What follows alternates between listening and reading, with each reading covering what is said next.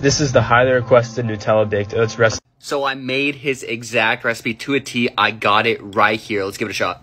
I don't know what sort of black magic camera tricks this dude is doing, but mine is absolutely tiny. His looked huge. I could use your help with that, buddy. Not fitness related, but yeah. Like, here's a standard ass spoon, damn near covering the whole thing. But yeah, it's going. Does not look like his either. Better taste good though. 390 calories. This is maybe 6-7 bites max. So here's what mine looks like. It obviously looks a lot different than his. It's a lot smaller, I swear to God. Like, look at my thumb. Don't make fun of my big-ass toe thumbs, but it damn near covers the whole thing. And yeah, it's kind of small, but it does taste good. I probably would have something more satiating like my protein pancake recipe or even like anabolic French toast for 400 calories than this. Because like I said, this is pretty small, but it is like an 8.5 taste out of 10.